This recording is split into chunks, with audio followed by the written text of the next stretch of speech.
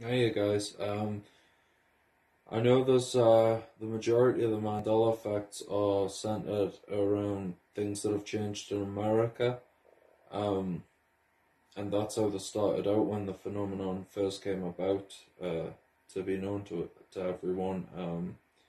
Most of the changes were centered around things that had changed only in America, but then it was dotted around the world and geographical changes and stuff like that, and I've got one here that I was just watching this most amazing top 10 video about parallel universe stories, and there's one where this woman is all alone on this memory, and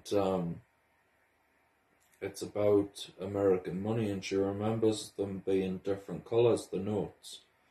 That I think it's 10 and 20s, 50s and 100s were all different colours, and she remembers that. I think um, this guy, I forget his name, telling her story, I think it was the hundreds that were brown colour to her, and the people call them bricks because they were brown. And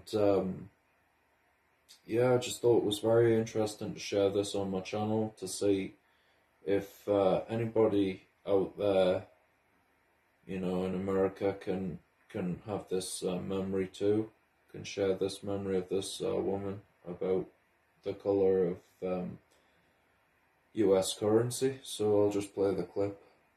Up until the moment she poked her head out to look at the bathroom door, she would swear to you she could still see my dad in that closet. Next up and before now, we have the money. This one comes from Reddit user ShadowJack00. The story is actually from a friend of theirs. They said, a friend of mine from Toronto was in a bar in New York on a business trip. As he paid for drinks and food a few times during the night, he noticed a woman watching him intently. After a while, she came over and struck up a conversation with him. Eventually, she commented that she noticed he had coloured money in his wallet. She seemed, as he put it, eager to the point of being afraid to mention it. He told her, yes, he was Canadian, and he had some Canadian money in his wallet. She demanded he show her, and so he did. She was apparently very disappointed and started to cry a bit, but refused to talk about it any further.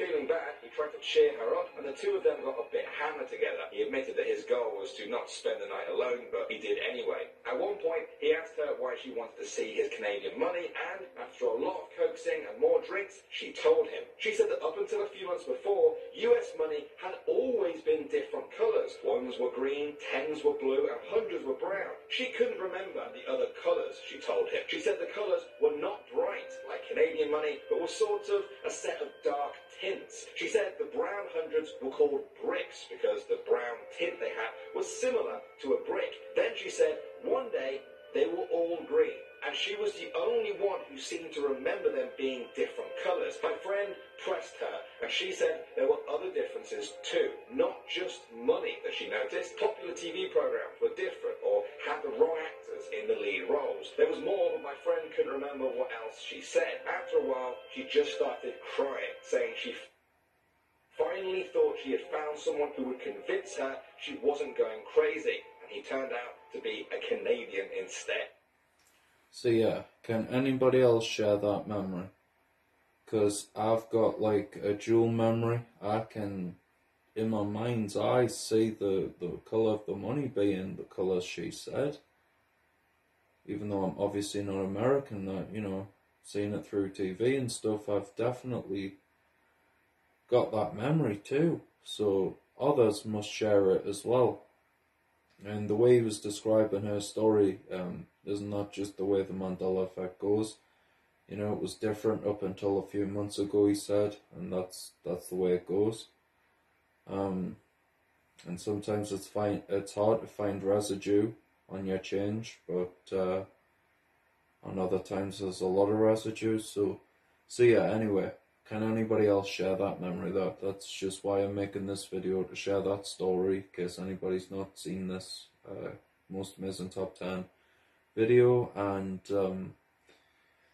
just to say, really, to ask that question. Anybody share that memory? So I can, but it's a dual memory. So yeah, thanks for watching, guys. Again, I appreciate that. And if you haven't already, don't forget to comment, like, and subscribe. I appreciate you watching. Thanks.